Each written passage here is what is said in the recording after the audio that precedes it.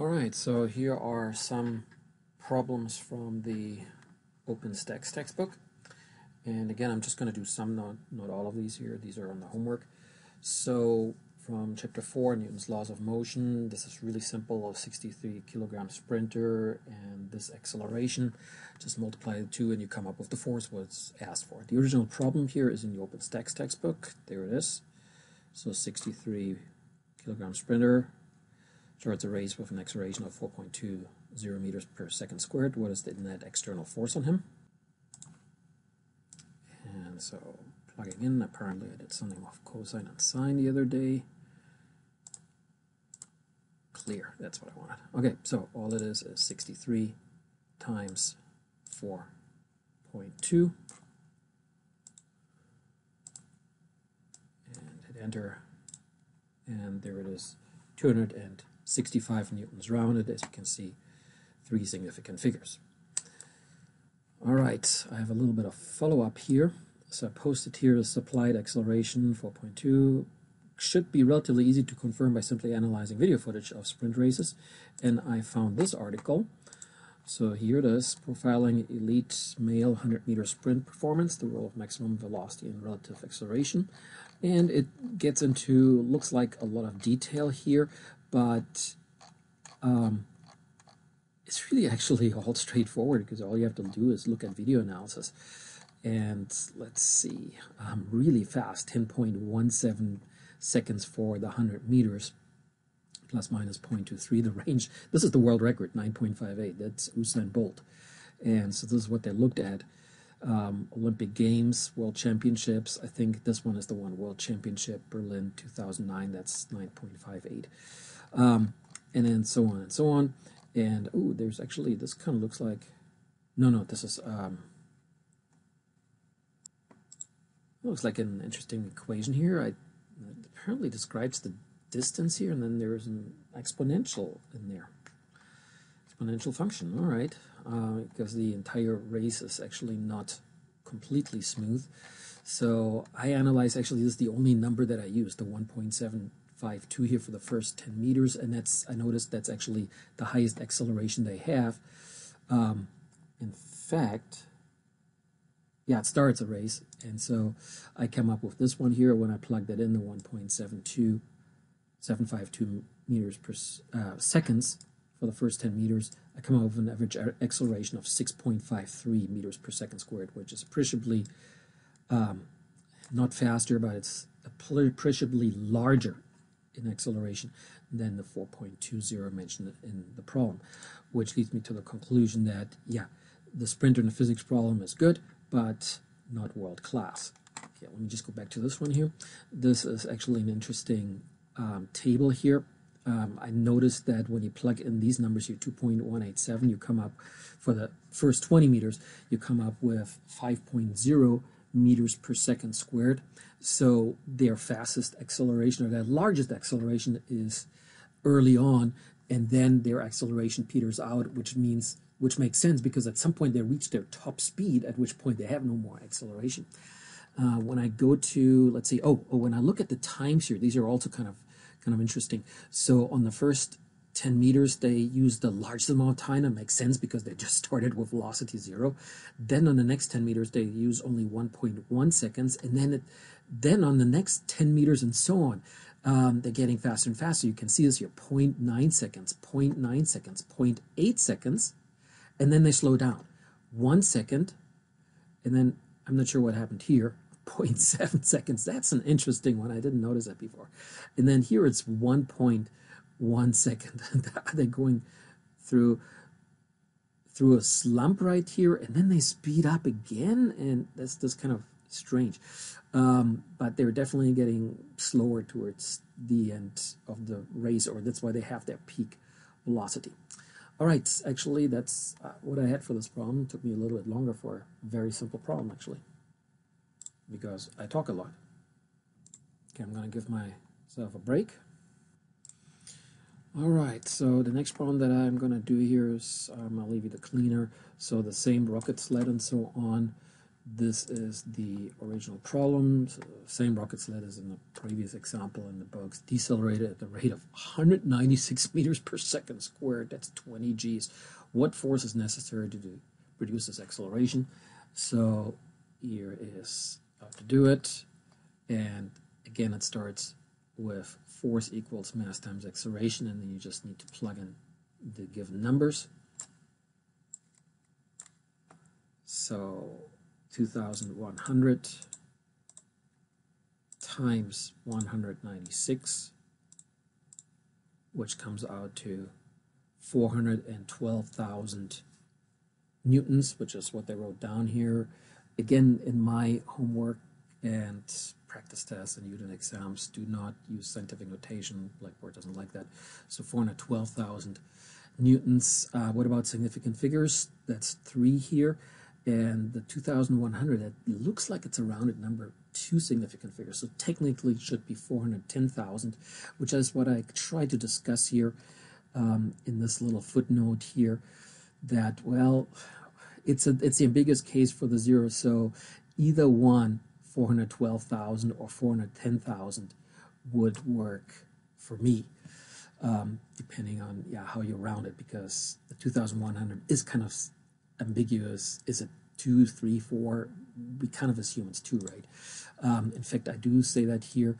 As mentioned before, what I mean by that is, perhaps in a previous lecture I've mentioned before, that I'm not totally picky about the number of significant figures. So if you give me 1 or less, that's fine. Just don't give me all 8 from the calculator, okay? All right, next problem. I'm gonna give myself a break. I'm gonna do the one with the trampoline here. There it is. So again, I'll leave the motorcycle for you. And I noticed, I did have some photos pictured here. So this is the 2012 Olympic Games. And let's see what else I have here. Here's the rocket sled, and there's the motorcycle, and I'm going to do the trampoline here. This is nice to watch. They're going pretty nice high, and have a large hang time. Okay, so let's look at the original problem for the trampoline. All right, I'm going to scroll down here. Quite a few of these space rocket sled problems and so on. So, oh gosh, oh, there it is. There's the trampoline one. Okay, so trampoline, I have to apply 45 kilogram gymnast to accelerate straight up at this acceleration. Note that the answer is independent of the velocity of the gymnast. I will explain that one. She can be moving either up or down or be stationary. I'll be talking about that, explaining that once I'm actually done with the problem. So one of the things is that the gymnast is getting an upward acceleration at 7.50 meters per second squared, but of course she or he, is it she? Her, she has to fight gravity, which is trying to pull her down by 9.8. So actually she has to make that much up on top. So technically she actually accelerates with 17.3 meters per second squared. And again, then subtracting gravity gets her to the essential 7.50 meters per second squared, but we'll see that in the algebra. So let's look at the algebra. I had to take a little break here because I wanted to spice this up, well, not spice up, but make this a little bit more clear here. So this is where I started out. Sum of the forces equals mass times acceleration. That's Newton's second law. And then in this case, the sum of the acceleration is the normal force exerted by the trampoline plus the weight from the person. And again, this is where I start out. They already kind of implied the algebra here, but I want to explicitly show that. So notice when I have the sum of the forces, I actually write them as plus plus, and technically they also should be vectors.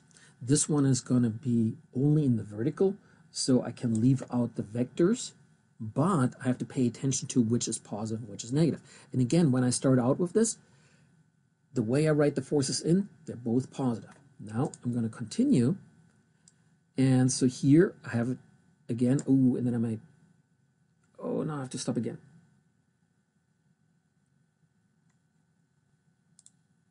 Because I made a slight writing mistake. I have to fix my writing mistake. All right, I think I fixed it. And you can see the new word, thus, right there. And so this is it. This is the sum of the force equals mass times acceleration. I have to pay attention to that my normal force ought to come out positive, that the weight is actually negative, but the weight is mass times negative gravity. In fact, I wrote it down here. I didn't write it on the side, but there it is. Mass times negative gravity. G itself is a positive number, 9.80, but when I plug it in for the weight, then of course I have to plug in the negative G, negative 9.80. So mass times negative 9.80 is what it is. Where the second negative comes from, I'll show in a moment. So here normal force plus weight, which again in my back of my head is actually a negative number, equals mass times acceleration. The acceleration should also be positive because she has a positive acceleration upward. So I make the algebra step of subtracting the weight from the other side. This is where the second negative comes in, right there. So normal force is mass times acceleration minus the weight, then mass times acceleration minus, well, the weight is negative anyway, so we get a double negative, which of course then is a positive right there. That's what I said earlier. It turns out you actually add 7.5 plus 9.80. I put 3 dots here because now I can go back to the solution manual, which then states the same thing, 7.5 plus 9.80. So technically trampoline actually has to exert, so to say, 17.3 meters per second squared, the force equivalent to that, which is the 779 newtons. Here's the calculation. So, of course, I mean, it's in front of us, 45 times 7.50 plus 9.80. Oops. And then we round to, 3 sig fig is what's given in the problem, so 779 newtons. So, again, the weight actually is a negative, but because I put it on the other side, that's why I subtract the negative, which then, of course, becomes a positive. All right, so what about this here? There are apparently 3 scenarios. So when we compute an acceleration, when we have an acceleration given, it tells us in which direction the velocity is changing. It doesn't tell us in which direction the object, in this case the gymnast, is moving. That's why they're distinguishing here between 3 different ways. The typical thing would be for us to say that she can be moving either up, at which point she accelerates 7.5 meters per second squared upward and is getting faster upward. But she could also be coming down with a certain speed, and now the trampoline is slowing her down by the same acceleration, pointing upward, still pointing upward, 7.50, which, because she is moving down, slows her down to 0. Or she could be simply stationary and starting there, and she puts enough force onto the trampoline, which then accelerates her upward right after she is stationary. So that's why they're distinguishing between 3 different ways of what she can actually do. All right, give myself a break here before I get to the next problem. All right, so I gave myself a little break so I can do the next problem. Turns out my little break actually took all afternoon. Other things came up. So here we go. Next one is about, suppose, a 60-kilogram gymnast and so on. So here's the original problem. Suppose a 60-kilogram gymnast climbs a rope. What is the tension in the rope if he climbs at a constant speed? What's the tension in the rope if he accelerates upward at a certain rate? So the first one is really straightforward. If it says constant speed, that means acceleration is 0. That means in Newton's second law that the sum of the forces is 0, which means that the tension needs to equal the weight. He's climbing up at a constant speed. He actually doesn't need any extra force to go upward if he's already moving, because he already is moving, so inertia gets him going, and all he needs to do is have enough force to counteract gravity. So it's basically 60 times 9.8, which is close to 600 newtons. I think top of my head it's like 588 newtons. We'll look at that in just a moment. Oh yeah, in fact, here it is. So there it is. There's the 588 newtons. I sometimes rewrite what they have in the solution manual for certain reasons. I always like to start out with this here. Sum of the forces equals mass times acceleration. In this case, sum of the forces is force tension plus weight, and that equals 0 in this case because constant velocity. And then I rearrange terms, and there, the weight goes on the other side, and we have a negative here in front. And then there it is, actually. Tension equals the negative weight. Tension is upward. Weight is negative right there. Weight is negative, and pointing down, and therefore with the double negative here, that means that the tension is positive. And then we plug in numbers, 9.8 times 60, 588 newtons. I don't think I need to take out the calculator. Okay, again, I just give myself a little break. All right, back from this one, really was a little break. Notice that I did it a little bit different because I actually didn't like it the way I wrote it first. I really want to start out sum of the force equals mass times acceleration, and then I plug in on the left hand side, these are my forces, tension and weight. On the right hand side it says acceleration equals 0, and then so on. Another thing I want to point out is that there's a number of physics books that do the following. They invent new symbols for various forces. I personally don't like that. I always like to call my forces capital F, no matter what. And then I put an index there that says, well, this is the force for tension, this is the force for weight. But at least I have all the same symbols here for force, no matter which force it is. All right, let me go to the next one here. So again, I start out Newton's second law, and it's again tension and weight. And this time there is actually an acceleration, so I'm going to leave that there. Now I'm going to do the algebra. They want me to figure out what the tension is. So I subtract the weight here. Remember that the weight itself is actually negative. So when I plug it in right here, there's that negative, g being a positive number. And again, I get a double negative, which gives me a positive right there. And now the rest is the same as what you can see here from the solution manual. So overall, the tension must be greater than the weight because that person is actually accelerating upward. I did, and then, yeah, the answer is apparently 678 newtons. So a little bit larger than the weight of the person. Okay, I did find a pretty good video for this one here, which I just inserted. I was about not to do anything here for the climbing rope. I hope this is going to show in my Hey, Ben with Water Prep here, and today we're going to talk about a simple rope recording. I'm going to go a little bit forward, so let's listen to him.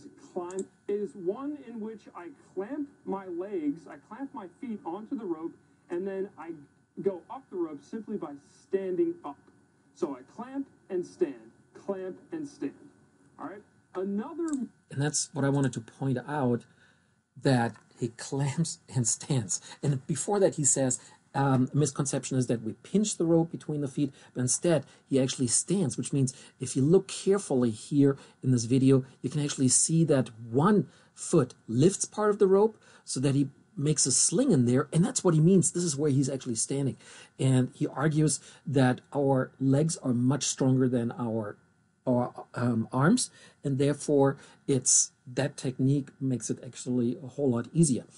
All right, then he also says clamp and stand, clamp and stand. And so the first one with the constant velocity, that's actually unrealistic because he cannot keep up the constant velocity. He doesn't even try. And so what he does is he clamps, at which point he stands, and now he pulls himself up, respectively, points down with his foot, and then he can reach his arms further up, one at a time, and that's actually where he accelerates upward. So the second part is actually one, but only for a short moment, because then he's going to stand again and he needs to get his legs further up and so on. So that, the second one, just for a short amount of times, that could be for a very short amount of time, 1.50 meters per second squared. That sounds realistic. All right, again, a little break for myself.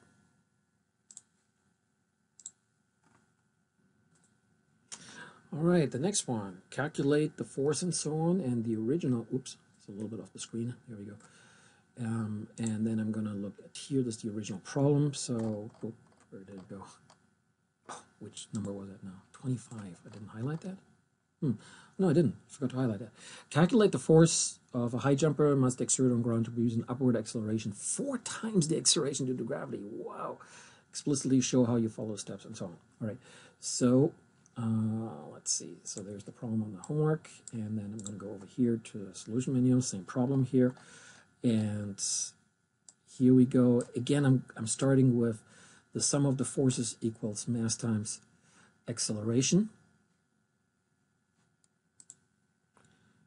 and then the sum of the forces is the two forces that are there, and then there is an acceleration. That's what it says on for this high jumper. He or she needs to accelerate, and I made a tiny mistake there.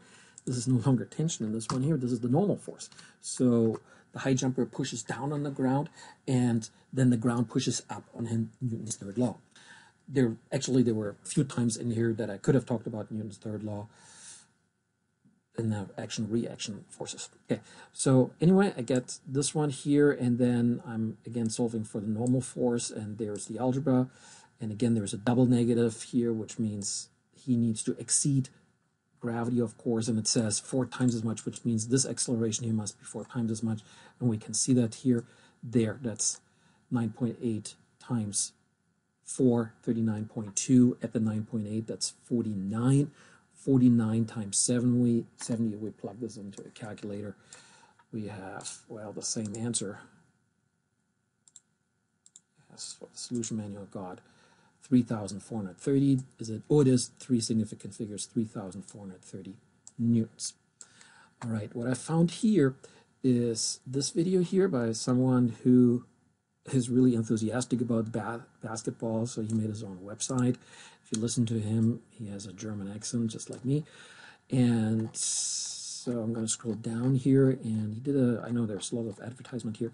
This is the graph that I want to look at. So he says, hey, this is where I'm going to jump up, and notice this 1,000 here, so he just called it 100 kilograms. That would be actually the weight. He needs to exceed his own weight to make it larger. And of course, this is a basketball player. It's not a high jump, okay? So he doesn't get to 4 times as much, not to 4,000 newtons for his 100 kilogram body, I guess, but only to 2,000 or a little bit more. And in this short amount of time, and then the rest over here this is actually when he comes back. You know, so he has a hang time of about 0.5 seconds, and so on. And then he goes to the calculations, and anyway, here he actually calculates the impulse, and then he uses the impulse. Let's see, there's a little bit more right here. There we go. This is actually the impulse that he gets, 315 newton seconds. This is actually just before he jumps upward. So he relaxes there a little bit, respectively. He actually the ground pushes up a little bit more on him before he really takes off. So it's the 350 newton second here, which he then calculates, and he goes on and comes up with, oh, there it is, a lift-off speed of 2.4 meters per second, and then he calculates from that with that he can actually achieve a height of 30 centimeters, which actually way short of what he does achieve when you watch his video, because he actually achieves almost 1 meter. But I think he just got that diagram from using an actual platform that can measure the forces. So, and then as I said, the 2,000 newtons here, the other one, 4 times as much actually would be 4,000, actually 5,000 newtons. Of course, that would be a high jumper who needs to get much higher than the 1 meter that might be required for dunking the basketball. So anyway, yeah, there's a little video here as well for him right there. All right. Again, I'm going to give myself a break for the next problem. All right, the next problem. So I'm going to skip that one here. I'll let you do that. I guess just the one with the cooking breakfast, by the way, just a photo here of bratwurst in a frying pan. Anyway, and then but here I'm saying something, a previous statement, thing about physics while doing the ordinary is typical of at least one physics instructor, which is me. And whatever I do, whatever situation I'm in, and I let my mind wander, hopefully not too bad, then, driving a car, kayaking, skiing, and anything, I do think about the physics of it and how it applies. And many times it is actually Newton's second law, because it's pretty much in any one of these activities that I just described. It could be something, forces are acting on it, accelerations or velocities, zero, constant, and then how do the forces add up and so on. And there could be other things. I think about the physics of cooking, making coffee or something like that. So anyway, I'm going to skip this one here with the breakfast, and then I'm going to have here, suppose you have a 120 kilogram wooden crate, so I'm going to go here, and let's see, there it is. So wooden crate resting on a wood floor, what maximum force can you exert horizontally in the crate without moving it? And if you continue to exert this force once the crate starts to slip, what will the magnitude of its acceleration then be?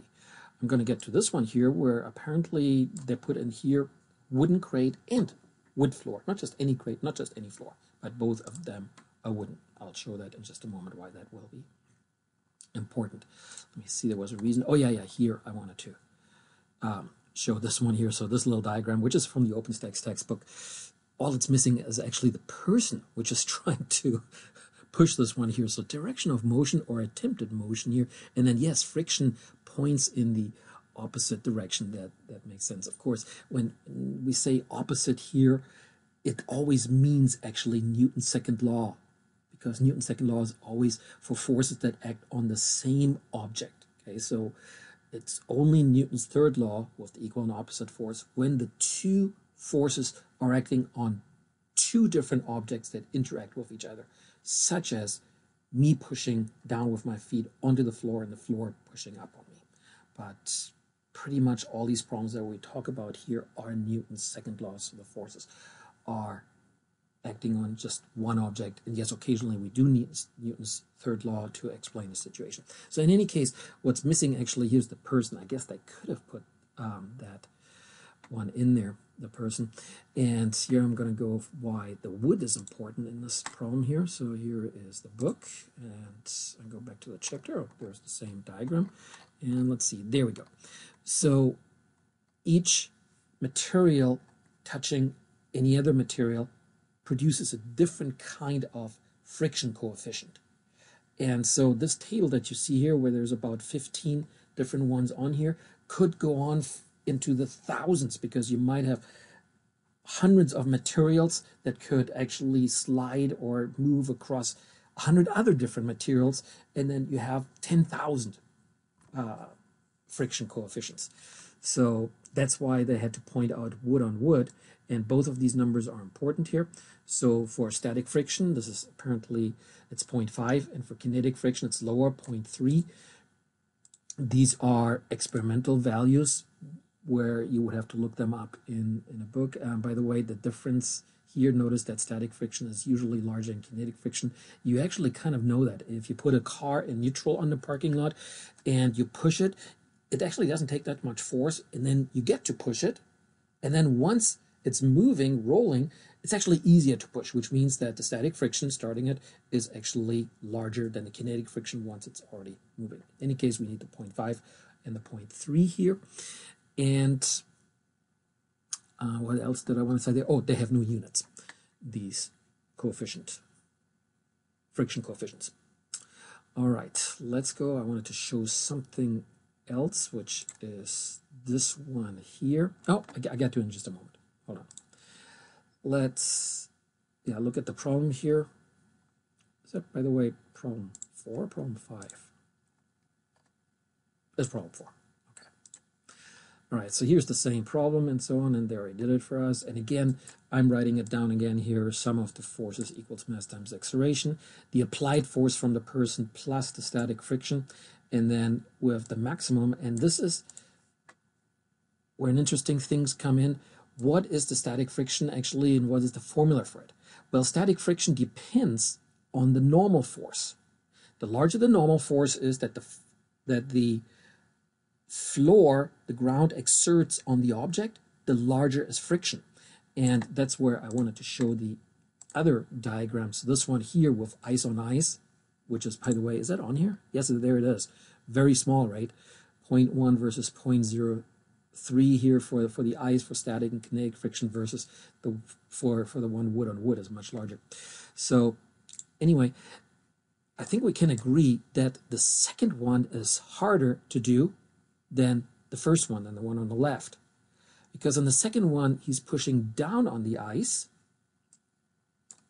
and therefore he's adding to the weight an extra force that is pointing downward, producing a larger normal force for the ice, the lake that he's on, pushing upward. And so that larger force pushing upward produces a larger frictional force, which he needs to work against. That's why this one is harder. Here, this one is easier because gravity's pulling down, but he was already acting against gravity by pulling it up a little bit, because he is at an angle as well. And so that means that the normal force from the ice pushing that ice up is smaller as well, and therefore the friction isn't as much. So that's why pushing is harder than pulling. If you do it under the angle, if you push down and if you pull up, then yeah, pushing is harder. So going back here, that was my explanation on why the static friction or the kinetic friction as well depends on the normal force. Then the normal force itself, well, has to match the weight. In this case, they actually assume that they're pushing the crate horizontally, so no angle involved here. We don't need a sine or a cosine here. So that means that the normal force is simply the opposite of the weight. Again, same object, Newton's second law still. So therefore, and then the weight itself is actually negative. So when I plug that in, I actually come out with a positive.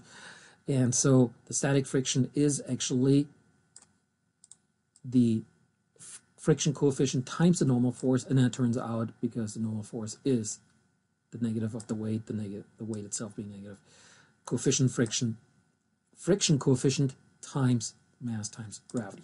Notice that all these numbers are positive, and that's what I'm trying to explain here. So in the problem itself, they don't tell us in which direction it moves. So let's just say it is moving to the right. That means that the applied force must be positive. And that means that the static friction must be in the opposite direction, just like the diagram we looked at earlier for the crate. So that would have to be negative, which means I actually kind of have to invent another negative. Sorry, it makes it a little bit more complicated here. We already had two negatives that took care of each other. And now we have yet another one, which due to the algebra is actually gone again. So we came across like 4 negatives here for a different reason, each one for a different reason. So pretty much here, the applied force plus the static friction is 0. The thing is not moving. It could be also a constant velocity, but it says it's sitting there, so it's not moving. And that simply means then that the applied force is this one here. And notice when you plug in positive numbers, you will come up with a positive number. So 0.5 times 120 is 60, times 9.8 is just short of 600, and there it is, 588 newtons. All right, the second part here is, and by the way, the friction coefficient is the 0.5 here for the static friction. Notice that on the next one, they're actually using a 0.3 because it's already moving, so the kinetic friction. So again, starting with Newton's second law, and actually let me fix it just a little bit. I think I don't need this actually here. There we go. I'm just going to take that out. And so sum of the forces equals mass times acceleration. And then for the same reasoning here for the kinetic friction at normal force and weight. So there it is. This time they want us to figure out what the acceleration is given a certain applied force. Did they say that? Oh, yeah. Once it's moving, actually you apply the same 588 newtons. But now you're able to do it because it's already moving. And then the friction is actually less. The kinetic friction is less than the static friction. That's why you see the 352. So here it is, and it's asking for the acceleration. So you do the algebra, which means take the sum of the forces right there, divide by the mass, and that's what I did over here. And then again, I plugged that in here, the mu k mg, which is exactly what they're doing here as well in the solution manual. There are these 3 numbers, and then subtract that from the given 588 newtons, because it said, again, you continue with the same force that you just determined, and you come up with an acceleration of 1.96 meters per second squared, 2 meters per second squared. That's pretty fast, actually, pretty large acceleration. You're not going to be able to keep that up for long, just a fraction of a second, perhaps. With accelerations, those are interesting unless you have a rocket that continuously accelerates, or you have someone at a 100-meter dash who accelerates for the first 80 meters or so. You pretty much have accelerations only for short amounts of time, or maybe you go from 30 to 50 miles per hour and you have it like for 10 seconds, but then you stop accelerating, and because you can't anymore, you don't have enough force left, enough energy to accelerate much faster than that. All right, let's see the next one. Again, a little break here. All right, so for this one here, I do have a skydiving video right here. So terminal velocity of a person falling in the air. The original problem is, let's see. I have to go, where'd it go? There we go. Depends upon the weight and the area of the person and so on, and fluid, and then head first position. The video that I got here is not a head first position, but I chose it here. I think I say that here because it confirms the terminal velocity computing problem. Doesn't show head first jumps, yeah, but it is quite instructional for physics, including showing the force vectors for gravity and drag. So they do that very nicely. And this website here is, if you go to it, this is actually computing that terminal velocity, and it's pretty large. I think it was like 400 kilometers an hour, 250 miles an hour, for something like that, for going head first. So it's pretty fast. All right, anyway, let's look at the algebra here.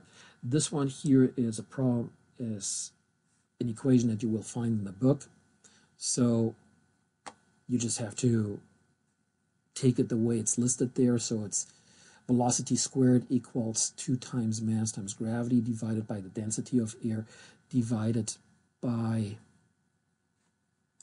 the drag coefficient, and divide by the area that encounters the air, which in this case would be just the helmet from the head.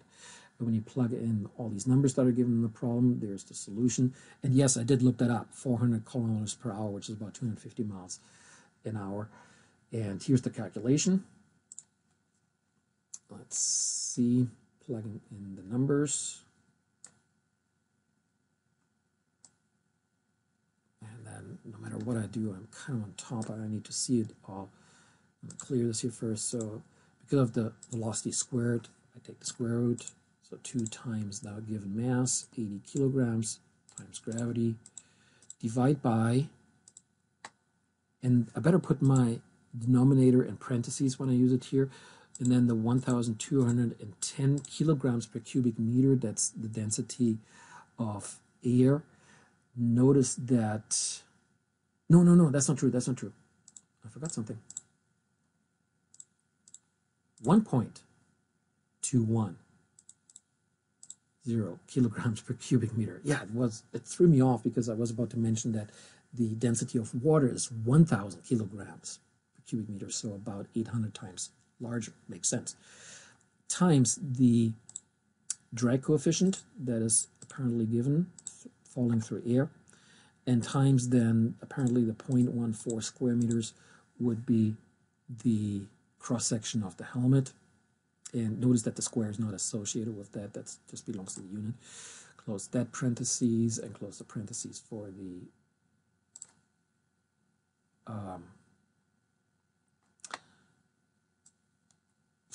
square roots, and I come up with a rounded 115 meters per second, which I then multiply with 3.6 to get that 414 kilometers per hour, and I can also divide by 1.6 and get 260 miles per hour. So yeah, you can get quite fast there.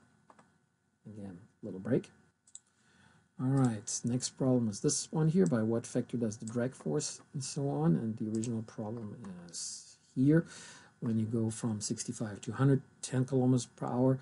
And here the thing is that the drag force goes with the square of the velocity. By the way, kinetic friction actually almost stays the same, but depending on the air resistance, that actually could go with the square of the velocity. And you notice that when you ride a bicycle, it's actually getting harder to ride against the air. And the only thing that I pulled here is this diagram here where it shows, I think we have to make this a little bit bigger. Here is the kinetic friction, which stays the same pretty much no matter what the speed is. And then here it would be the air resistance, and that kind of looks like a parabola, part of a parabola, which means, yeah, you are going, it increases with the square of the velocity. So here is how to calculate it.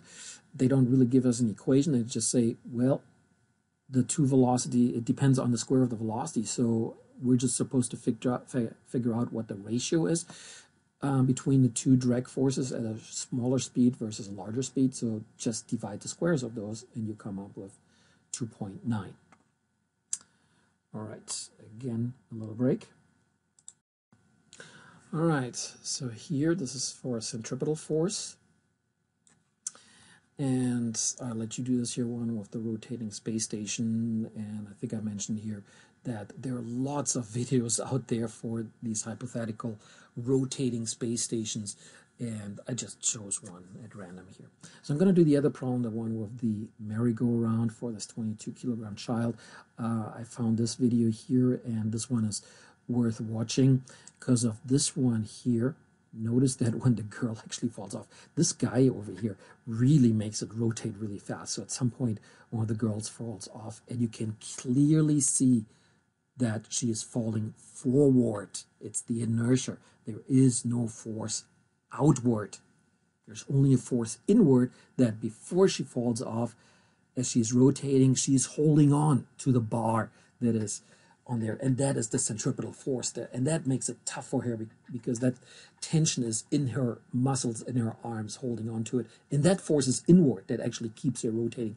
Unless she can't do it anymore, she lets go and she falls forward tangentially from the merry-go-round. All right, let's look at the original problem. So, give me a moment because I have to go to a different chapter. All right, found it. There it is, chapter 6. So this child here, merry-go-round, 40 revolutions per minute. That's pretty fast, 1 revolution in 1.5 seconds. What centripetal force must she exert to stay on it if she is 1.25 meters from the center? And what centripetal force, and so on, compare each force with her weight. So here's the solution. This is the centripetal force. I actually like to write it as mass times velocity squared over the radius. They're actually writing it mass times radius times the angular velocity squared. Same thing, just one algebra step away.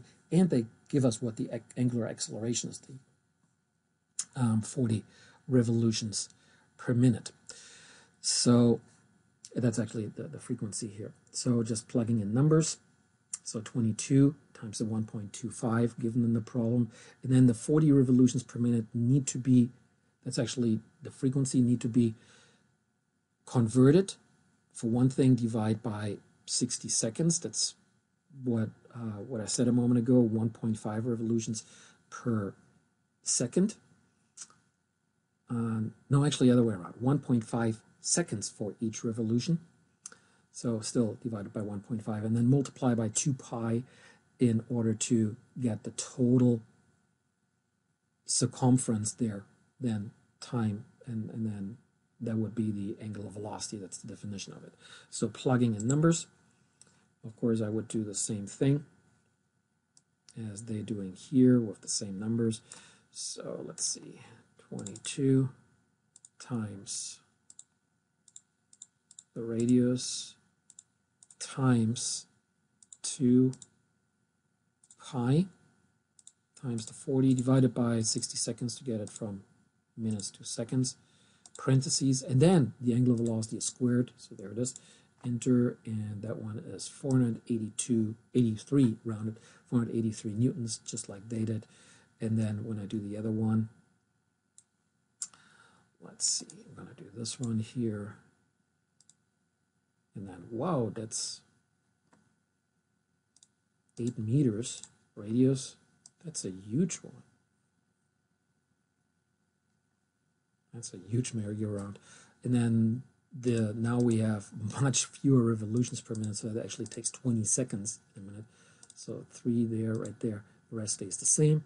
Enter, and we come up with 17.4 newtons. So in the second one, because it's rotating faster and she's further out, that's why the force is much less.